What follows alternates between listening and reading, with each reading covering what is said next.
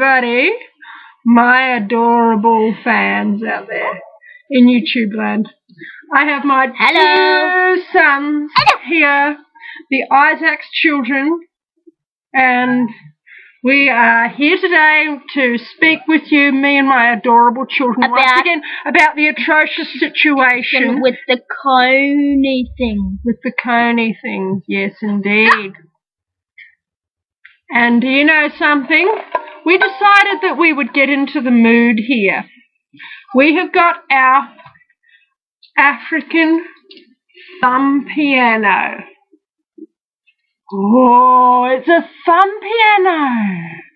We're getting into the African culture thing because do you know what? We think that it's a really, really good idea, me and my kids, isn't this right, kids? That everybody should send lots and lots and lots and lots of money to invisible children and definitely buy one of those crazy kits. Definitely buy a kit. My God, those poor little abused African children need you. They need you desperately, don't they, boys?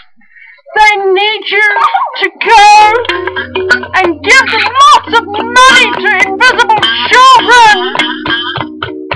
Okay, that's enough. Okay.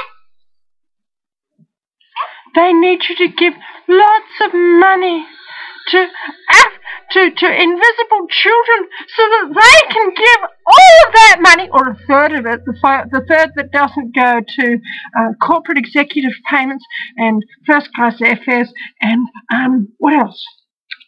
Well, big fancy cars, big fancy Mercedes-Benzes, and all their guns and nuclear weapons that they're going to use to blow up all the other black people. Get it through your thick skull, yes, quite. No, that's what they're going to give to the Ugandan military. But that's the third of the money that they're going to give to the Ugandan people, meaning the Ugandan. My God, you've got to keep those Ugandan soldiers in a job. Because then, if you don't keep them in a job, they can't kidnap their African children and do bad things to them. That's right. And not only that, their wives and their children, the wives and children of the Ugandan soldiers, they'll get shot. The wives and the children of the Ugandan soldiers will be out of work.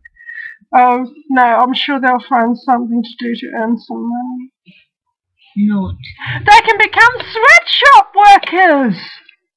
Or maybe maybe they can become... No. Okay. I don't know what you were going to say, but I could see that, you know... You could guess. Oh, it wasn't going to be good. So, you really must buy one of the stupid kits. You really must.